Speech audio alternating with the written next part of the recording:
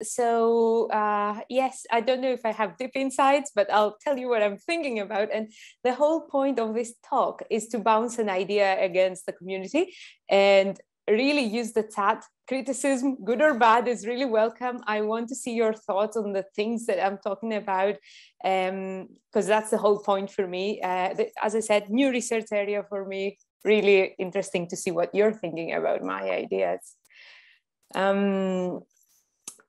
So where does this idea come from? Well, basically, I think everybody has heard about the Internet of Things. Sensors are going everywhere.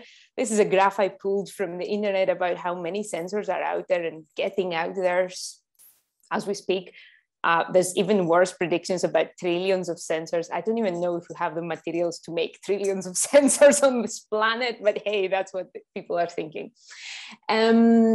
But from my industrial experience, before I get back to academia, I realized that these little devices are not the best kind of systems we can be putting out there. And I'll get to that in a second.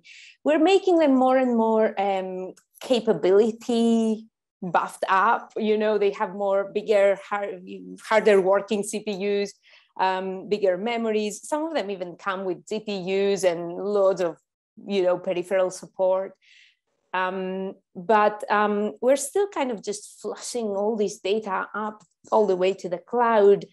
And well, there's applications where we want to use these devices, but maybe the cloud isn't the way forward because there's not enough stable internet connection. So latency becomes a horrible problem to face when the networking is intermittent. The cloud isn't necessarily the private, but there's the most secure and the most private way to share data about things like medical device applications, for example. These devices tend to sometimes send dirty or unclean data up stream all the way to the cloud, and we don't know about it until it's kind of too late. And then as we are putting more and more of these IoT devices out there, demand for cloud services is going to reach beyond what the existing cloud can cater for. So there's a clear kind of direction in the research community of moving machine learning closer to the edge, and I'll explain what that is. So if you think of today's IoT landscape, we've got sensors down kind of at the one end, and all these arrows show data flowing upstream. These kind of devices at the very kind of end tend to be written in languages like C or MicroPython if you're lucky. But there's also around 600 other technologies out there that people are using to program IoT devices. Now, in recent years, people have started looking at, well, can we introduce this extra layer, this edge nodes, edge servers that can do some processing of this data and kind of minimize the flow that keeps going upstream. These devices can be maybe a smaller server, maybe your laptop, maybe even your network router. So here we start seeing even more technologies being put into the mix.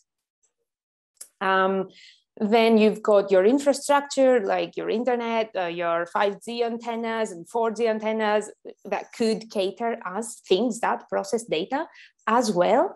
So you start seeing kind of all these layers with all these different technologies coming together. Finally, you've got the cloud and then other technologies for user interfaces and web apps and mobile apps coming together. Now, that's what you would call a full stack for an IoT application. And I really hate the term full stack developer. It's like you're paying one person to do a team's job, but hey, that's a different topic for a different day. Erlang is gaining traction in this space. We saw some really nice talks earlier on about GRISP and Nerves and other projects going on in this space. And there's a few people that have seen the value in doing it. But we could do more. And I believe that as we're going to the future, we'll see systems coming up that will have kind of a miniature of this whole stack in every little device. So every device would be expected to be doing some data crunching, some machine learning processing, Building on knowledge locally of its environment and its context and sharing that knowledge across with its neighbors. So yeah, edge computing may be solving some problems because you're just adding a little cloud before the big cloud. Okay, but at the same time, just bringing machine learning closer to the edge isn't as simple. I mean, how resilient or reliable are these components that feed into this edge node? How do you know you can trust the data that are coming in to make usable inference over that data? Another thing that tends to happen a lot in IoT devices is that any hardware or software failure really translates to the loss of data, or even worse, corrupted data getting into your data pipeline. And then another problem is, as you make that machine learning world smaller, more localized, you by nature have less data to go by. I mean, we all maybe have heard that machine learning works on big data sets. So making the data set smaller, you're introducing a problem, right? You're trying to learn something about the world with less data points to learn on. And at that point of my career, that was a couple of years ago, I was in a talk that Boyd from Cry10 was giving at Glasgow Caledonian University. And he was kind of reiterating these same problems that I was finding. And I thought, wow, another person relates to how I feel. And then his solution was, let's use Erlang. I mean, it's built for reliability. It's by default designed to be distributed. So why don't we take something that works somewhere else and apply it to IoT? And I thought, what a great idea. That's brilliant. Let's do that. And then I realized, well, there's problems. So yeah, that would be brilliant if we can make new resilient IoT stacks. I'd love that. I mean, I used to be the person, the man in the van that was going out to factories to fix that one sensor that was sending me rubbish data. It's a pain. You don't want to do that if we're sending trillions of IoT devices out there. And also, we don't want to spend a decade developing the perfect C code that does, the perfect little processing of data streams, and that's we don't have that time. That the industry moves too fast. We need to improve development time too. And then people started talking about federated learning. That is one little IoT device talking to another little IoT device, and they kind of share their knowledge about their context, and it contributes to their global machine learning view of the world. So how can you tell, if you can't trust your own data, how can you tell that you can trust the data from someone else and they are sending it to you over a reliable kind of protocol? Erlang obviously would work in this situation, right? It's meant to be about distribution between different nodes, right?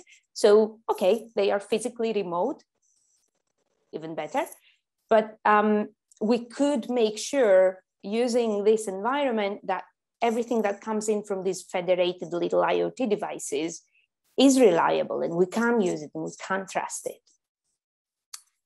Cool, but IoT devices are tiny. They have little battery power, maybe a small memory availability to them, maybe a very small processor. If you have a collar on a cow that you want to change the battery of every 10 years, you really cannot be doing too much processing on that device. Or, people would have to go and change batteries every second day. That's not useful to anyone. So physical constraints impose kind of a problem, and we need to look at it as an optimization type of problem now.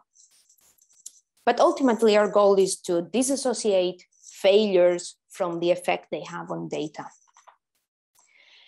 And so we sat down with Boyd and also Jose from Dasbit, and we wrote this proposal that we submitted maybe 6 months ago here in the UK for funding that looks at how we could possibly put this together. So what we proposed is, let's take the Nerves operating system that allows us to run Erlang. Let's make this new library that I call Millie, but you can call it whatever you want. It's not made yet. It's an imaginary thing. And in this library, let's create the software we need to do context awareness. And by that, I mean, we know, in this example, we have this vibrating machinery that a user can use for a certain period of time. And then we need to tell the user to stop using it, or they'll get a disease called white finger. And there's regulation for that. So we can, you all know what it's like when we ask people to adhere to regulation. Why don't we make software do it for us? So let's put a sensor on that vibrating machinery that tells us how long the machinery is vibrating for. It's actually running. Let's identify the user that touches that thing and just measure the time, and then stop the machine when the user has to change. Don't let that same user touch that machine again until that period of time has passed. Sounds simple.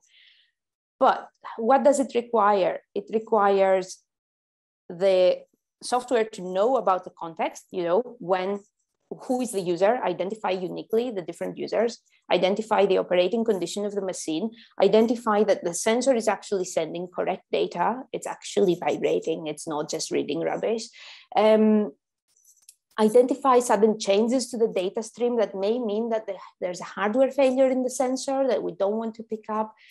And then once you've cleaned all that, your sensor is healthy and you've checked it, feed that clean data into this node that you wrote in Erlang again, and it's a machine learning node to predict, or follow up on the correct use of this machine, feed all that back to the control unit of the vibrating machinery. Sounds simple like an idea, but hey. If all the world was that simple. Taking a machine learning algorithm and make it run on a small device efficiently isn't an obvious or trivial task. You need to decide when you can stop training or retraining that algorithm to optimize between power, budget, and accuracy. So it's a mathematical kind of problem. But obviously, you could use your neighbors. If you have an edge node, if you have a mobile phone, anything other than that little sensor there, you could use as a remote node that can do some data crunching for you. And I kind of talked about all the other challenges and opportunities in my earlier slide, but I thought it's nice to kind of put it back in context here, that if we're co-locating the data source with the processing of that data, by default, we're improving privacy. We never send this private data of that user's use of the machine up to the cloud. So his healthcare provider or insurer cannot go later and check, did you actually not use that machine correctly? And that's why you've got that condition that we're not going to pay for, So we're keeping private and important information away from sources that could be used. I mean, you know how Facebook uses your data. Do you really trust somebody in the cloud with your private data that you may or may not sell to someone like your health insurance company? That's kind of a question. Okay, so where are we with this? Has it worked? Can it work? So we started kind of working in this direction. I think I skipped a slide. No, sorry. There we go. I skipped a slide. I think the first reaction I had from people that know Erlang and Elixir was, well, numerical calculations in Erlang, that doesn't happen. How are we going to do this? And that's when I met Jose from Daspit doing numerical Elixir, advertisement banner, sorry. So they have developed this library that can do tensors. And if you don't know what a tensor is, this is a really nice Katie Nuggets article called What the is a tensor, and you can read it at your own time. It basically is what the picture says. It's a way to group data together, and it's useful because that's how neural networks work, based on tensors. So this library comes with a set of really useful features. You can have typed multidimensional tensors. That means that you can choose if your data is integer of 32 bits or 64 bits, depending on your architecture. You can name your tensors, which means you can connect your data to the label of the feature you're talking about. It's easier to make sense of your own code this way. And it has some of the other nice features like automatic differentiation and numerical definitions for compilation on different backends, basically. So you can have CPU targets, GPU targets, compile ahead of time, compile just in time, like I did these slides for you today. And basically, the idea is that you can also use this library to do tensor operations. This is obviously not all the way to neural networks. It's just, it shows that we can do numerical things in Erlang reliably. Wow. And my team has started working in this direction to use the NX library to build neural networks and to see whether we can make it federated. So whether we can use these devices to talk to each other and share their knowledge. Coco is somewhere in the audience. Thank you, Coco, for your hard work. And he's using these Raspberry Pi cars to try and process images from those not very good cameras, but enough to detect objects, and then see whether they can talk to each other and build an image of, you know, the reality, do some kind of collaborative task together.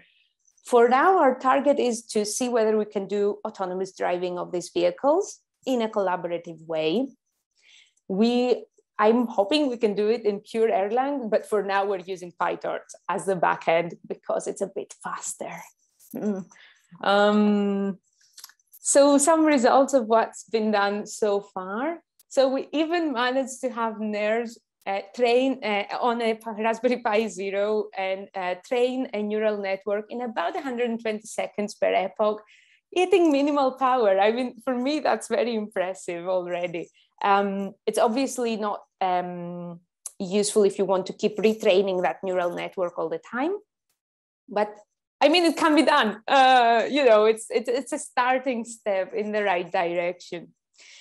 And then we've done it also on the Raspberry Pi 4 board with obviously better times. So it took about 12 seconds to do the whole training of the whole model and then being able to infer objects. And that was a celebration moment for Coco, as you can see in his Twitter feed there. I'm very excited about this work. So, okay, we kind of are there. We have something that can do neural networks. Why do I even need to talk about this, right? It's done. Not quite yet. I mean, yes, it's a first step in the right direction. We need to make it faster. We need to make it more efficient. We need to make sure we can run it on loads of smaller devices. And I'm really hoping we can use GRISP2 to see it working on actual embedded devices in the near future. I mean, we're waiting for the delivery. The other thing is neural networks is the one very commonly used machine learning or AI, if you like, algorithm technology approach, whatever you want to call it. But there's much more, and some of them may be more appropriate for smaller devices because they require less time and less power by default. The algorithm is less complicated, that simple as that. Support vector machines may be one of them. K-means is a clustering algorithm that also is one of them. K-nearest neighbors is kind of an unsupervised approach that you don't need to even tell your system anything about your data. You just let it run and let it do its thing, and it can converge somewhere, sometimes somewhere surprisingly that you didn't know about. And then there's loads of other things like decision trees and Bayesian models to predict the future and that kind of thing. So there's a vast amount of engineering work to be done, but it's not just about engineering software. It's also about finding that optimization, that balance between what do we sacrifice in terms of accuracy, in terms of what the algorithm does, how can we make the math work for us, and instead of our device working hard to solve the math? Yeah. So there's a bit of work to be done in the background to figure out how we can really port these things on smaller devices effectively. And I think that was my talk for today. I hope it was short and sweet for the last talk of the day. And I was really, really hoping for your ideas and questions. So fire ahead.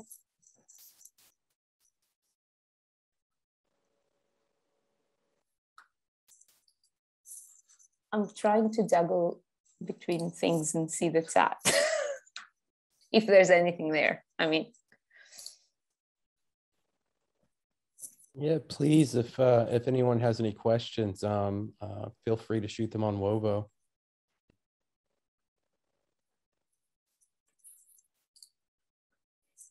Yeah, any comments, any thoughts, any ideas, anything? Doesn't have to be a question. I had one question around the performance of NX.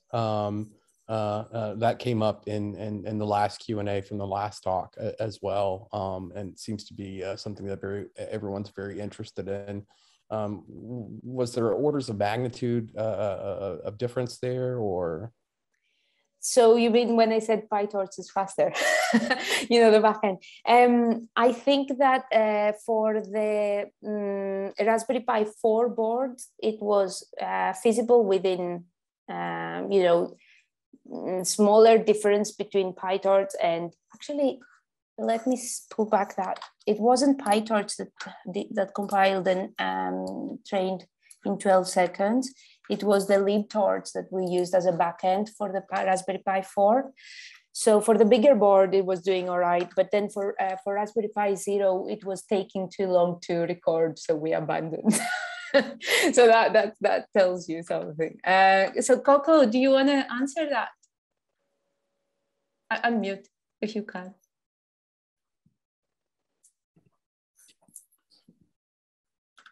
You're still muted. Sorry. I don't know if he can unmute himself. Okay, okay. Now I can unmute myself. Yeah. So for the libtorch, it's like yes, it's currently like 1 magnitude faster than pure Elixir, but yeah, but depends on your target, because libtorch is a large library and it takes like near 100 megabytes. So if your target devices is not capable of put all the libraries on that device, then well, you have to use Elixir. So that depends on your use case. If you can use the faster libraries, then well, why not use the faster one? Because but however, libtorch was written in C++, so you have to consider the data, you know, if something runs in the C++ part, then it's hard for you to debug your code. And if you want the safety part, then Elixir is the way to go. Yeah, that's all. Awesome, thank you. It looks like we got a few more questions coming in Wovo. This one is from Cleo. There are a few startups trying to do AI on edge chips. Did that come up in your research? Yes, yeah, that's, I mean, I think the whole idea came from conversations with Boyd, who is actually in the audience. Hi, Boyd. So yes, I'm very acutely aware of the fact. And the thing is, I think this could be a useful tool for not just for research, but for everybody. And that's the whole idea of the proposal, was to make this an open software so people can use it for whatever the goals are that they want to reach out for. My goal would be to look at, as I said, federated learning as the next step. How can we go beyond what's happening in one device and just bring all the devices together and let them contribute to their local knowledge of the world to a global kind of model of the world around them. But that's more kind of a research theme. The library can be used then from everybody. I hope we're funded. We had really good feedback last week, so I'm just, hanging in there waiting for it. Another question that has come through, is there a paper or repository describing your work here so far? I'm interested in better understanding the experiment with the cars. That is from Kel. I think Coco has started putting a repository together. Don't know if we can put that in the chat, but it was on my slide too. So if the video was captured, then you can read it later. You can find it there. But I can put that in the answers later. If Coco, you're okay with that? You're nodding away. Good. Let's see, one more question, and then I think we might be out of time. This one is also about performance. It might have already been answered. This is from Vanessa Lee. Can you talk more about how you did the performance benchmarking? I think the test was quite simple for the first few things we tried. I think this has only started since the 1st of October, since Coco joined the team. So basically it's really new, not properly, tested in terms of experimental setup and everything, early results. But Coco, do you want to try and answer for this? Yeah, so it's really, really simple. Basically the code largely taken from the example in the Elixir numerical Elixir, and I just changed a little bit and add one more layer, and then I put the CFR10 data set, and then I also there are around 8K parameters. So it's really, really a small network, but it's really small, and I think this is the purpose is to demonstrate that we can do this types of machine learning on these small devices. So, and most of the time you won't need a super large network on this IoT devices. That's not their purpose. Maybe you only need a small network and you can do the job on it. Awesome. Yeah, that's all. Thank you. Thank you. I think, Barbara, do we have time for one more question? I think we do. This is the last session of the day, so there's plenty of time. Okay. This is from Nikhil. Could we not just trim out the unused parts of the ML library and run our models over those lean libraries? Yeah, I think that's not really, I suppose even if you try to just compile down only the code you need, like a C compiler would work, right? The C compiler would just take away the pieces you want from the library you're importing and just keep that pure code and port it to your device for this reason, saving memory space.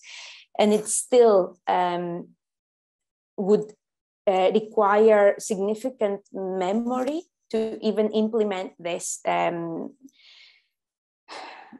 So imagine the memory you need for every little neuron and the connections you need between neurons, and then the actual steps you need to take in terms of recurring through the whole network of neurons. So all of that has a big impact on the memory you need to run an algorithm as it currently is. Even if you just used the thing you wanted from that library, you'd still need a lot more than an embedded little tiny processor could offer in many cases, right? Also, in some cases, just making a small neural network with like 3 neurons wouldn't put anything out in the output that's useful to anybody. So you need to figure out this kind of balance between the architecture of the thing you're trying to port to this device, the accuracy you want to see in the output. What can you sacrifice? What can you not sacrifice? Can you sacrifice a set of layers? Can you, trim neurons that are not contributing, like you would prune a tree algorithm in a way? you know, what do you do and why do you do it, and how can we make that into a library that people can, you know, just switch a button on and off and say, well, I want that optimization for this device, or I want the other optimization for that other device that I'm using. You know, I don't think that quite exists right now.